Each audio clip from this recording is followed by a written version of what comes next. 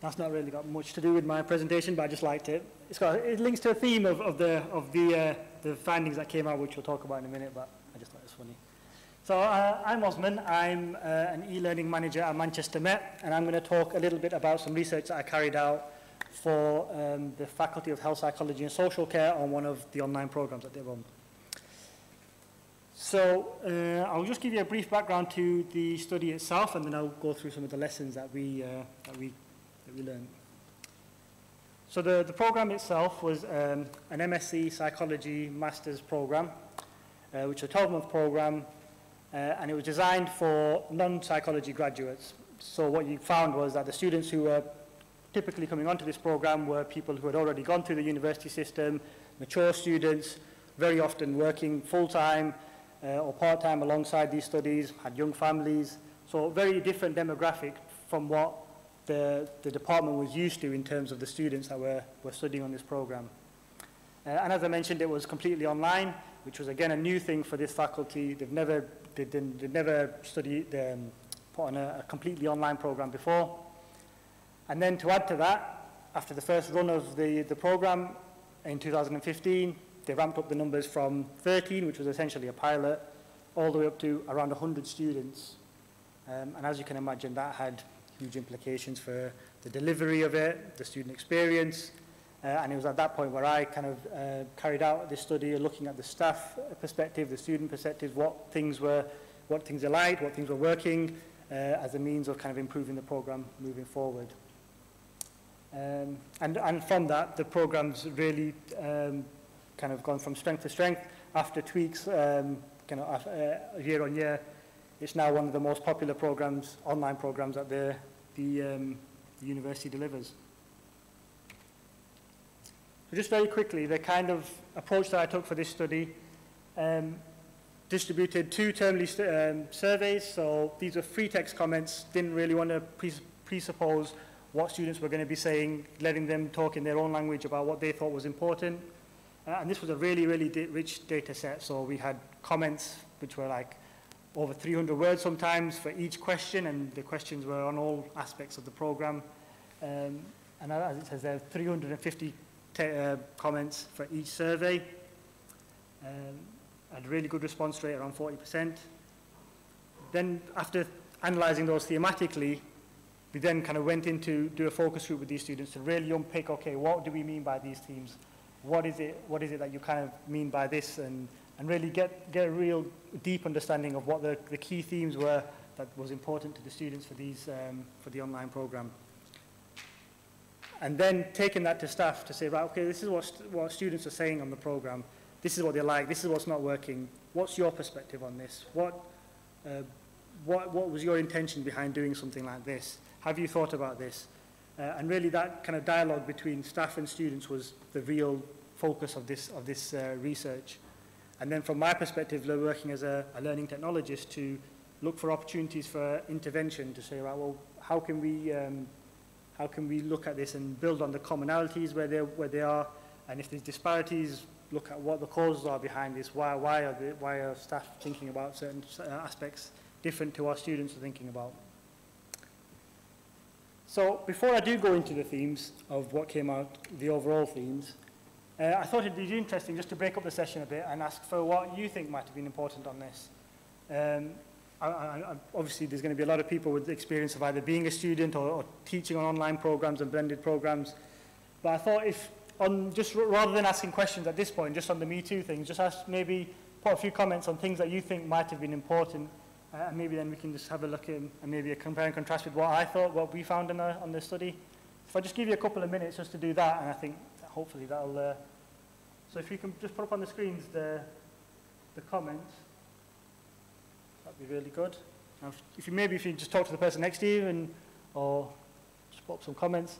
Again, just from what you think from a student perspective of what was important, what things are important to consider, or from a staff perspective, what are important aspects to take into account. If we just put that on the screen now. Yeah, what's the code for the Me Too? It is... Thanks. Let's get a glass of water. Thank you.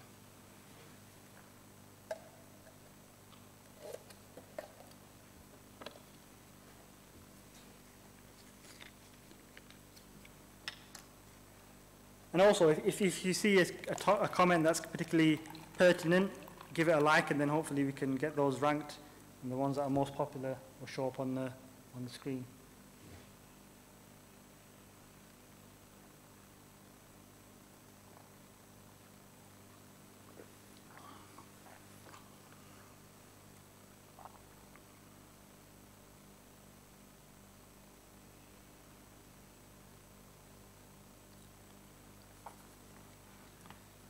So there's quite a few comments around community, which I think this always comes up. This is always an important part.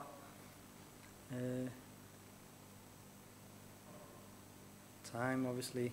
I think time, both from staff and student perspective, that's something that always comes out.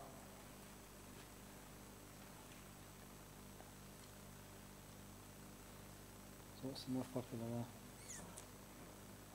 Community.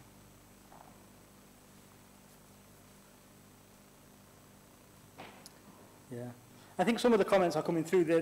The generic comments that you would assume for a student, any student, but they're amplified for online students. So things about, you know, not being able to submit online or not being able to submit at all. I think those kind of things, those anxieties really are amplified when you're online because you don't have anybody to talk to or a physical space to be able to kind of drop something in.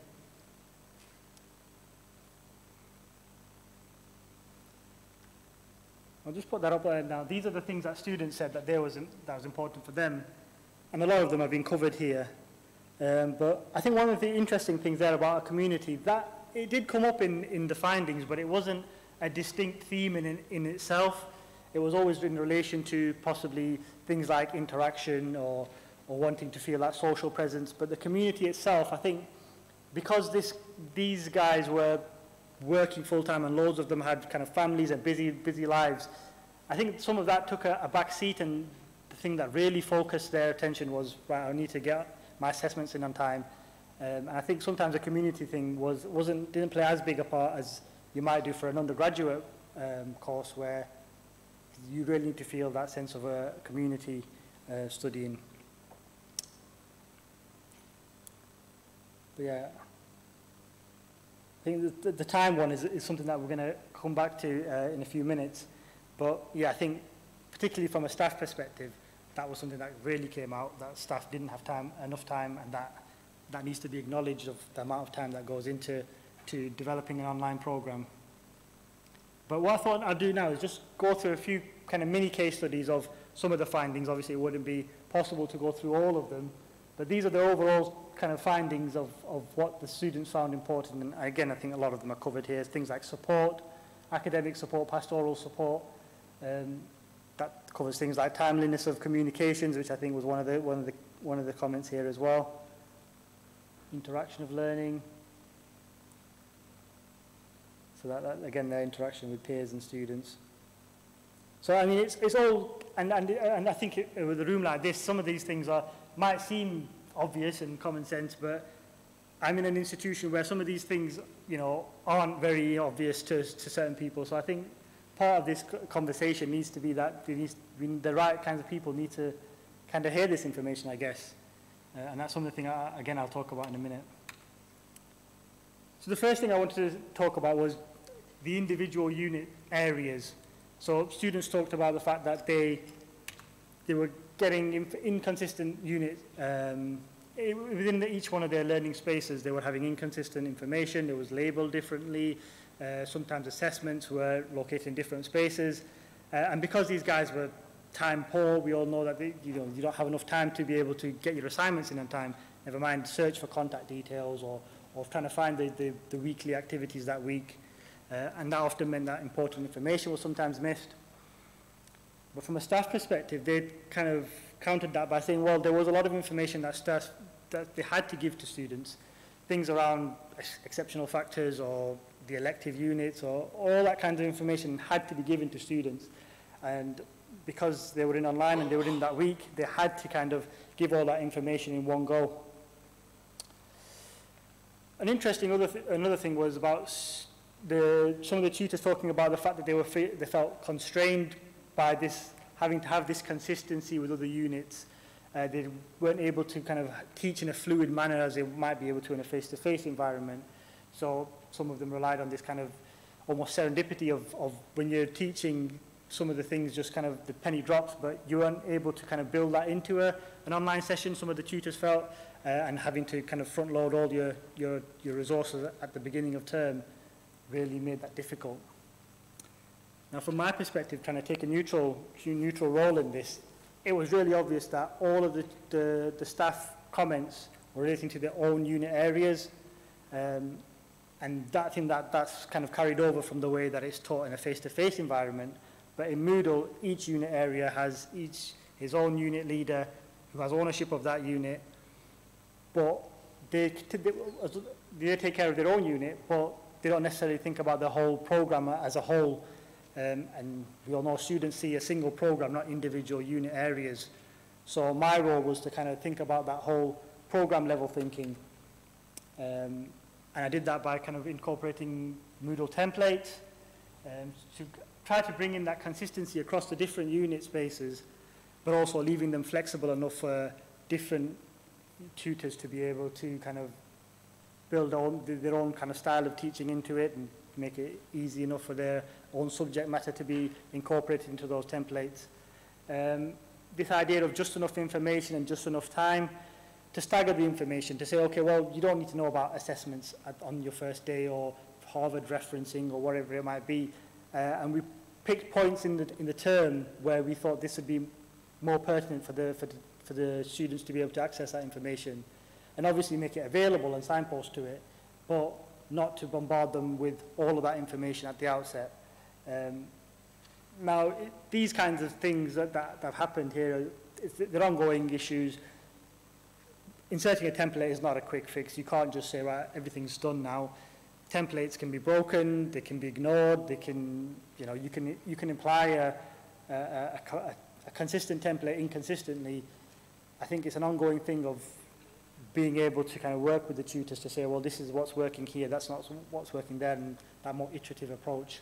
And similarly with that idea of just enough information, just enough time, that can mean different things to different tutors. So again, just working with them really to get that overall cohesiveness to the program and really thinking about what the online journey should look like for the student. Feedback on formative activities. So students talked about not having enough personalized feedback or wanting to have that kind of validation of their opinions, and just making sure that they were understanding the material correctly as they were moving through the program. As you can imagine, staff were concerned about the amount of work that would be required, responding individually to 80 or 90 students on a weekly basis. And they also talked about the fact that some of these students were carrying over their experiences of undergraduate studies over to the level 7 master's level, and where they needed to be a bit more independent in their approach. But I think ultimately what's happened here is that staff were in a situation where they knew a group of students very intimately, 13 students, and then that same pedagogic model was used for a group of 100 students, where it was unrealistic for them to be able to know them kinds of students very well, being able to engage with them in the same way. And I think that really speaks to the people who are in charge of resourcing the program. So the scale up of it really, it was assumed that staff would just do more of the same. The program had been set up in the first instance, the resources had been created, now we can just let it run. And really, when you scale up a program from 13 to 100, you really need to either increase the staff resource appropriately, or you can choose to change the pedagogic model to then fit the resource that you currently have. But mechanisms like discussion forums, if you're using that with a group of 10 or 15 students, that's unrealistic that you're going to be able to use those kinds of same mechanisms on a bigger program with the same staff resource. So I think that was one of the issues that so ultimately the approach was taken to kind of modify the way that the program worked, to introduce more automated ways of feeding back. So things like quizzes, where you had that personalized feedback for students, but also workbook activities where you had that focused interaction with a piece of reading. But importantly, expectation management, both from students of how, what it takes to come on a program, what kind of interaction you can expect, but for staff as well. So this is what online learning looks like, particularly for those outside of the department who are unfamiliar with this type of teaching. You know, there's sometimes that assumption that, well, you can just put it all online and leave them to it, or that it's a cost-saving exercise. And again, I mean, I think one of the big draws of this program was that you were able to reach students who previously couldn't have come to university full-time and studied on a program like this. And I think treating it as something where you can save money or time, I think is probably not the best way to look at it. So those kinds of messages need to, I think, be articulated. And just very finally, webinars. This was part of the overall interaction theme, but things that we've kind of come out in some of these comments as well to do with the social aspect of learning, and students talking about the fact that they weren't able to, you know, they felt sometimes isolated from the university. And these webinars were really, really good tools. They loved the fact that they could see other students, they could talk to them in real time, and really had that human interaction. But the fact that they didn't go far enough, or some of them weren't as interactive as they would have liked. And staff talked about the fact that there were a lot of students that they weren't able to have those kind of interactions as personalized as they would have liked. Sometimes there was students who would dominate discussions, which made it difficult to, again, have those very interactive kind of discussion type sessions. But ultimately, this speaks to the same point in the fact that you scale up the program, and then you need to kind of deal with the fact that interaction needs to change. You can't have the same kinds of interactions based on a previous pedagogic model. And also the fact that the other thing that came out of this was that staff acknowledged that these webinars sometimes weren't as engaging as they should have been, but they didn't have the time to plan. You know, so I mean, you need to have a session plan, you need to plan for these kinds of interactions, and if that's not acknowledged by the powers that be of what resources required for delivering this program, then you can't expect them to plan these sessions in, particularly for those who are new to this type of delivery. So staff development sessions were put on, and we talked about how we might be able to deliver webinars to larger scale numbers, but again, if staff don't have time to either attend or to implement that, it's questionable whether there's any merit in delivering those staff development sessions. One of the things that we did do was to develop more webinars around assessments. That was to counter the fact that some students felt quite vulnerable online. They weren't able to engage if they felt uncomfortable with the fact that the knowledge of these webinars being recorded and their lack of understanding as it was to be broadcast to the whole group. And so if they were talking about something that was more personal to them and they had more experience around, they'd be able to open up a lot more and facilitate those discussions in a more engaging way. So just very finally, some of the lessons that we took away from delivering this program. That overall program level thinking is key, I think, and my role in that, in putting those templates together, working with academic staff, trying to sell the idea that these templates are a good idea, and also selling them in a way that's beneficial to staff as well. So we are saving staff time. You don't need to populate your Moodle areas every single year. And I think that's an important aspect of it, trying to win the hearts and minds of people you're working with. As I think Laurie mentioned as well, it's not about kind of imposing anything on anyone. The scaling up, again, there's that option of having either you maintain that staff-student ratio when you scale up, or you fundamentally change the pedagogic model, and it's unrealistic to be able to scale up without having one of those two options. And the misconceptions, again, this workload is always a concern for staff, but as long as the as long as it's understood what online learning is, then that resource can be built into workload models and how we want this online learning program to work. If it's just going to be a case of putting all the resources online and leaving students to it, then essentially you've got another version of a MOOC, and that's not what I think a lot of people want, and you're going to eventually, get the drop-off rates that you might get on a MOOC as well. So I think that needs to be articulated for the people who are in charge of resourcing these areas and these programs, to kind of articulate this is what an online program looks like, and this is the resource that's involved. Hopefully that's been useful. That brings my presentation to a close, and I'm more than happy to take questions.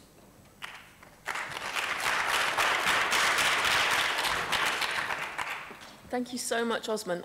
I've spent most of the last 20 years working for the Open University, and so much of that was familiar, although I think you've got some really helpfully articulated comments, both from staff and students. And it really ties in with, I think, what Amber was saying in her keynote about we keep talking about this stuff because the practice is continually evolving. So do we have any questions in the room? I'm looking hard at my former Open University colleagues who must have something to say about this. No? They're all hiding now. Okay. I mean, this is an interesting one at the top that resonates with me from my experience. Why did they have to have it already at the start? Was that due to students having to be able to self-pace their studies?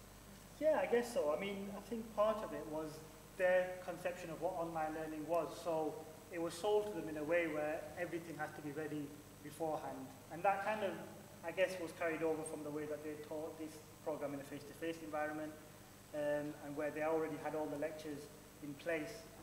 So, yeah, I mean, there's no reason why it had to be ready week on week, but I think that idea of consistency ties in with the fact that things are organized in a certain way. So if you had certain weeks that were certain unit areas which did have all their content ready together, then it was assumed that every single other area would have to do the same thing. Okay, so what changes would you make to the pedagogic model, and might students be able to cope with that? So as I mentioned, we introduced a lot more kind of automated feedback, but we also made use of the forums where discussion was happening. So they had another unit called personal professional development, in which they were split up into their peer learning groups. So we directed a lot of the discussion there. So although we made some of the communication a bit more didactic in terms of question and answer, some of the other forums that were actually being used, we shifted some of the discussion there. So I think it's dangerous to say, well, we can automate all feedback, because I think that's not going to be possible, and you don't want to run a program like that. But I think it's to make use of those areas where discussion was already happening, to kind of introduce and say, well, this week's topic was on X, Y, Z. Maybe this week we can have a separate discussion forum within your forum group to just highlight some of the issues or some of the things that we've taken away this week. So I think that's one of the things that we did. The webinars, again, I think people love that real life interaction. So as much as possible, have that. We had things like having intro videos. Again, it sounds like a small thing, but just having a face and a person saying, hello, welcome to the unit, this is what we're doing. I think when you're online, I think it helps a lot more bring a bit more of a human feel to it. So there's another question kind of related to that. Did other synchronous models come up, such as Skype chat or Google Hangout, to encourage free conversation? So we ran our webinars through Adobe Connect, but there were, the students had their own groups as well, so they would be communicating with each other in social kind of environments, things like Google Hangouts, where they would arrange their own meetings.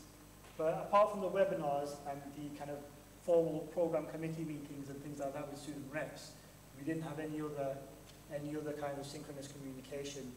And I think that was probably more characteristic of the student body than anything else, because we had people in different time zones, we had people who were different work shifts, and so I think it was very difficult to try to get everybody together in a synchronous way. We've got a couple of questions about kind of peer-to-peer engagement. So was peer assessment considered, and are online students more resistant to peer feedback? So we, in the dissertation unit, we introduced an informal peer assessment, peer assessment activity where you could look at each other's proposals, and that went down really well. I think some of the issues with it were probably weren't particularly individual to the online delivery. It was more to do with the students feeling uncomfortable with the fact that they were giving other people their access to their assignments. They weren't sure about how to assess it, but equally we did get some good feedback about people being more comfortable with the assessment criteria. In terms of the resistance, I don't think there were any more resistant than I would have expected, to be honest. Okay. I think you mentioned that you were working in a particular discipline. So is the kind of template you had from that scalable to other areas? Yeah. I mean, they've now got a few online programs in that faculty, and this was kind of seen as the template in terms of how delivery was worked. So, yeah, I think the original model was really heavily based on these weekly formative activities, and I think that was unrealistic given that resource. So it was tweaked, although there was some version of that. It wasn't kind of a direct discussion forum and a webinar every single week, and that was tweaked. But a version of that is now being rolled out and used on other online programs in that faculty. Okay. Someone's asked about Gilly Salmon's e-activities model. Was that relevant, helpful, used? Yeah, absolutely. That was, I mean, when I talked about that staggering of information, that was one of the key drivers of that. So really in that first week, we just focused on getting them online, whereas in the first run of it, we kind of looked at, right, this is all you need to know about assessments, this is all you need to know about everything else, whereas kind of reflecting on what Gilly Salmon does in her model, just looking at the first week as, right, we're getting them online, getting them comfortable with engaging with us. We're going to look at how to communicate. This is the emails that you need to know, and really making sure they're comfortable online, and then moving over to the academic side of things. And I think that's reflected in Gilly Salmon's model as well. So it's come up at quite a few sessions over the last 3 days about getting senior management teams on board. So someone has asked, how were your key points received by the leadership? I think really well. I mean, I think I had a really good relationship with them. I think a lot of people probably have a similar role in terms of being a learning technologist, and I think one of the things that is a good thing to have in your toolbox is that goodwill that you have with a lot of people, because you help so many people with so many things. So when you are in a position where you articulate something that might be a bit of a difficult conversation, it's taken in the right way, and you're not kind of there to add any work to anything, or you're looking at things in the right perspective. But yeah, I think it's always a work in progress. Even if people do acknowledge it, there's always a but that comes in at some point, but this, but that. So, but yeah, I think, and as I mentioned, the program did increase, and that part of that increase was because it was supported, and it was kind of acknowledged that the invisibility of the workload that staff were putting into this needed to be addressed. So that was acknowledged to some extent. The last question has just come in. I don't know if you'll have an answer to this. Are online tutors born or made? Well, I'll have to say made, because I think it's quite depressing to say both. Yeah, I mean, I think online tutors are no different to if you can hold a good teaching session. I think it's a very few minor tweaks that need to happen for you to do that in an online space. So, you know, a good teacher would be able to facilitate a room and facilitate discussions. When you do that online, obviously there's some technical knowledge that needs to go into it, but essentially it's the pedagogy which is leading it. So I think the question probably could be, are tutors born or are tutors born or made? Because I think essentially the online side of things, I think, is a very small step once you acknowledge and understand what the online space is like. I think that's a perfect place to finish. So thank you again for your excellent talk, and thanks again to Donna and Laurie. So you've now got a half-hour refreshment break.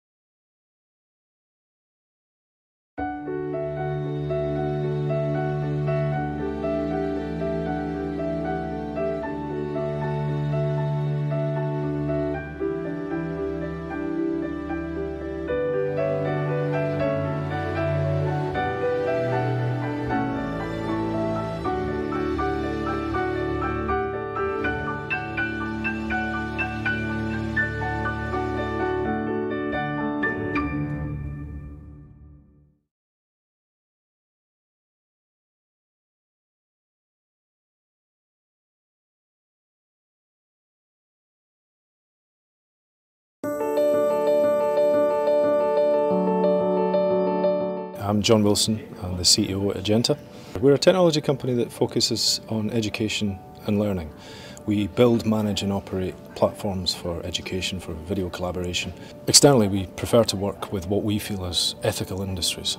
Obviously education, teaching, learning, healthcare. We feel that we can really contribute to these industries by creating exciting platforms, easy to use platforms, secure platforms that people can utilise.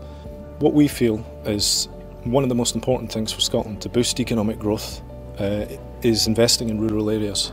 By investing in broadband in these local areas, we can attract more talent, we can attract more companies, and we can drastically improve the delivery of education and learning within these schools within disparate regions within Scotland.